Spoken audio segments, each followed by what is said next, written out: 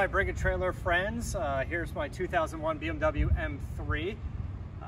You guys will see all of the details on the listing, but I just wanted to walk you through a few things on the car. As I said, it's a 2001. It's a slick top, so it's a little bit lighter weight. It is a 6-speed manual. It's not the SMG car. It's only got about 26,000, less than 27,000 miles on it. We have done quite a few modifications to it. I'll just walk you through a few things. Starting with the exterior of the car, we have clear side markers and CSL inspired front end. Of course, we have the wheels were done. We have HRE 540s with their 19s and Brembo's front and rear. The brake calipers and the rotors have been recently updated. They're about 2 years old, as are the tires and the wheels. So all that is pretty new. The suspension on the car is done as well. Yes, the subframe reinforcements have been welded in. It's got a bunch of Turner Motorsport pieces in the rear, and their caster camber plates on the front. It's got KW variant 3 coilovers all the way around as well, so that's fully adjustable. You guys can dial it in however you'd like. Let me show you the engine.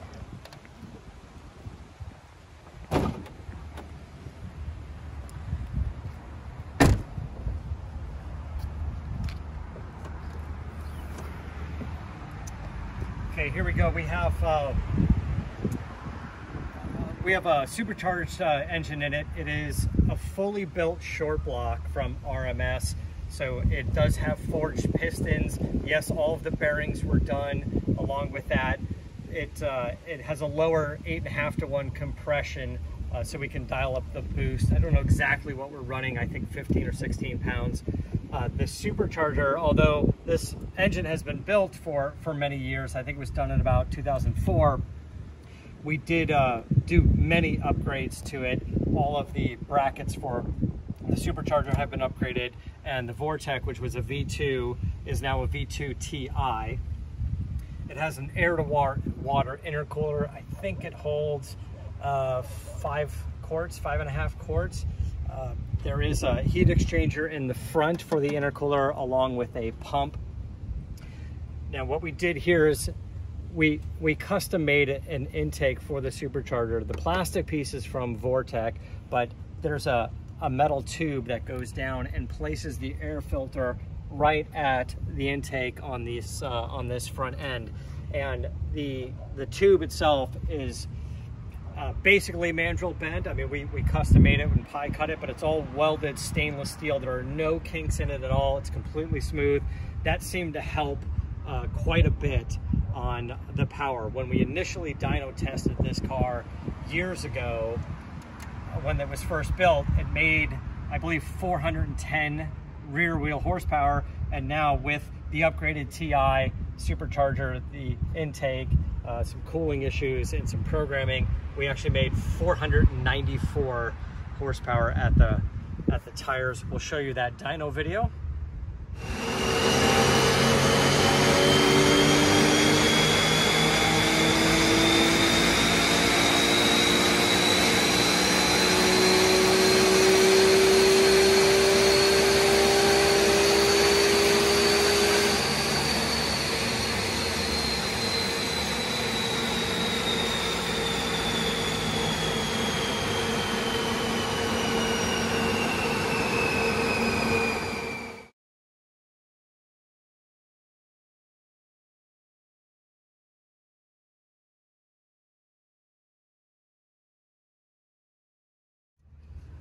Okay, a few other details underneath here.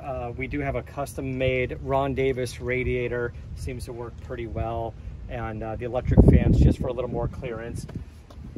As we mentioned, we have the Turner Motorsport caster camber plates, and we also have a Turner Motorsport oil catch can on it as well. Seems to work pretty well. You can pull the dipstick on it and see where you are with oil and when you need to change it. Pretty easy to do. And then the exhaust on it is a full exhaust from MagnaFlow, from the exhaust manifolds all the way back, has their resonator and their muffler on it, and it's all complete high flow system. Now, one of the questions you guys will have is, because this is not a kit directly from Vortech, it's from a third-party company, RMS, there is no EO number that comes with this for the car. However, I currently have the car registered in Arizona, emissions exempt, and the tags are 5 years. We can check, I believe, or you can check the details of the listing. I believe it's March of 2025, so do what you will with that, but that's currently how it is set up, emissions exempt, registered right now.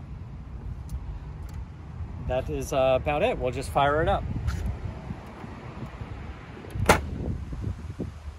The beginning of the video was a cold start. The car is currently warm, but let me fire it up and give you guys a couple of revs.